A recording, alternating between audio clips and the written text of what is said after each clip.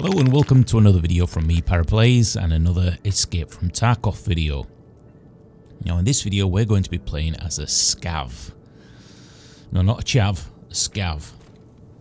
Now in the normal core game when you come in, you're fighting against other human players and also the enemy AI, which are known in game as the SCAV. Well, every few hours you have the ability to come into any game online and play as a SCAV, and that means you can come in with some kit, such as you can see on screen. I've got a shotgun, I've got a vest, backpack, a few other little goodies. So what's the point of this?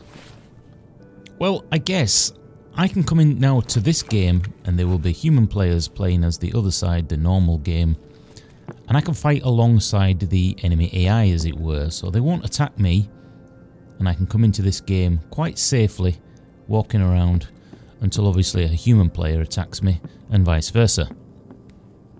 Now the benefit of this is that if I come in here and I lose all my shit, it doesn't matter. I can wait a couple of hours, come back in, and I will have some basic kit again.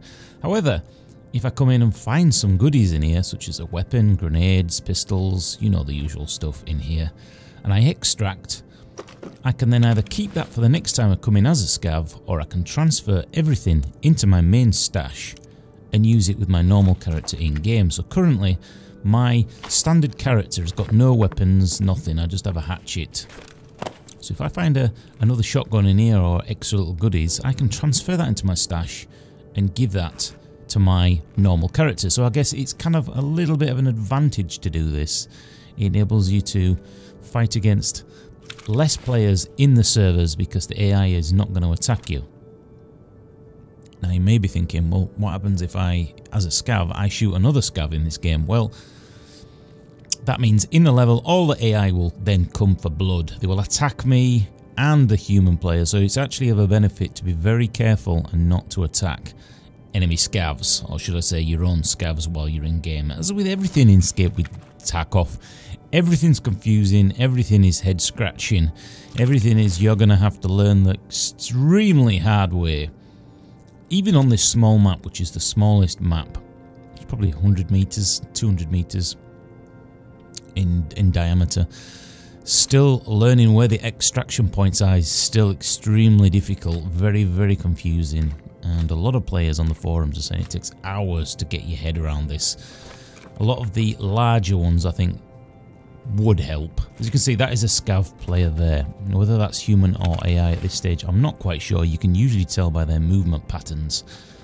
So let me just have a little look in here, and I'm going to grab all this, because if I can extract, I can sell some of this on the marketplace, get some dollar, and then see if we can actually buy a weapon from the weapons dealers, which is a second video that I'm going to be producing after this. And we will have a look together as a new player at what is actually on the market.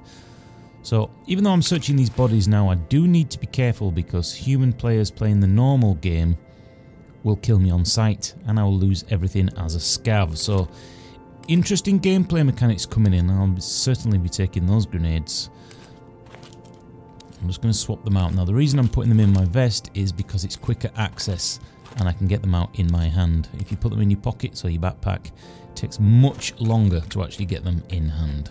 So let's just have a little rummage around. I'm not going to stay too long in this level because I want to extract and see if I can keep some of these items when I actually get into the main core game. Let's just creep. There's another body here. In fact, there's another player there. I think that's a human player.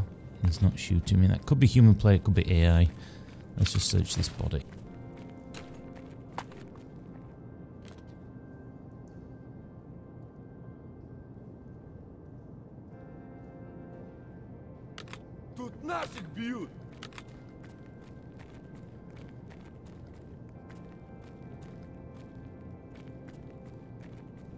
Now I realised my previous video on should you buy this game now, and I said no, got quite a lot of interest, quite a lot of view count, and a few people commenting saying it all comes down to experience and you're a noob, etc, etc. While I agree I haven't got the hugest amount of vast experience in this game, I don't want to have to go to Google to learn how to do anything. So I'm going to give the devs credit for this with being beta because the audio, graphics and everything else is superb. Absolutely no complaints. So we'll put that down to beta, that we know there are other things coming, such as missions and objectives, etc, etc. When all that comes in, I think the game will then start to feel, for me, like a more complete package. Currently, it's very quote-unquote beta, which makes sense, I guess.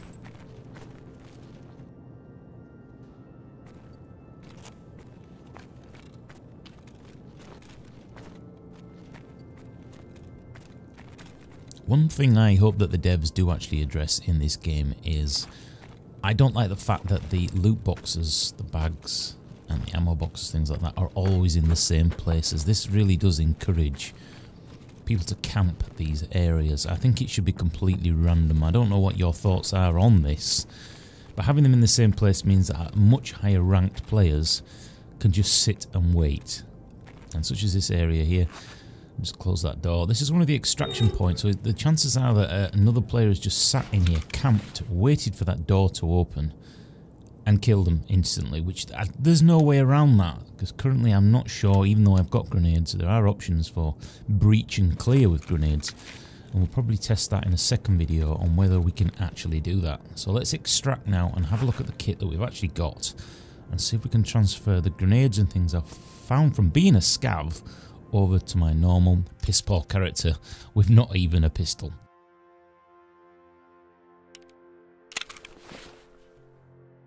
Okay, so here we are in my inventory. So this is the raid has ended. This is my scav loot transfer. So let's just have a look.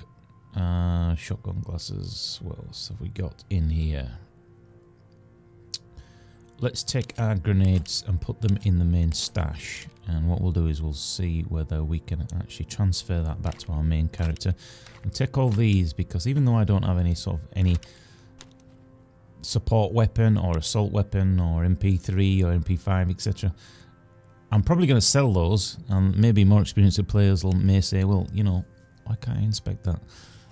You want to keep those because they're like gold dust. Who knows? Again, nothing's explained in this game, so I'm just going to transfer those back into my stash. Cartridges, I'm not going to take them all in on the next run if I am a scav, because that means I'm going to lose all these cartridges. So chances are I'm not going to fire many rounds off. And I think that is everything that we've got out of there. So if I click next and go back through to the main menu, and go back now to the character screen, hopefully that should have transferred them and I can use them. Yes, it has. So this is my normal character. As you can see, I've got no pistols, no weapons apart from a couple of knives. Nothing, no helmet, no goggles, nothing, but it looks like I have actually kept these 2 grenades, which is brilliant. So that's one way you can actually get in. It's almost like it gives you almost 50% more chance of getting some loot, if that makes sense. Now this box down here, I have learnt, whatever's in that box, I will never lose when I die. So it's not the hugest of boxes, but if you found, say, a pistol, you could put that in there. If you got killed, you know it's going to be there when you come back out. Now, under skills, as you can see, I've started to get all these items now, or should I say I've started to rank up. And this is not through kills, this is just purely through experience of playing the game. You don't get more, you don't rank up quicker just because you get kills. It may be, you know, the amount of time that I've done running, or I've jumped, or things like that, or the amount of food I've eaten, or water. These will start to upgrade on their own.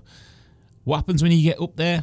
Obviously, it's probably going to go to level 2 or 3, like endurance. And as you can see in this one, you can master each weapon. Again, there's no signal on whether this means it's more accurate. Do you get more the ability to aim better or things like that? None of this is explained, but we are in beta. But anyway, this has been another video from Escape from Tarkov. A little quick look as playing as a scav. Hope you've enjoyed it. Let me know if you want to see some more. My name's Paraplays. I'll see you in another video coming real soon. Bye-bye.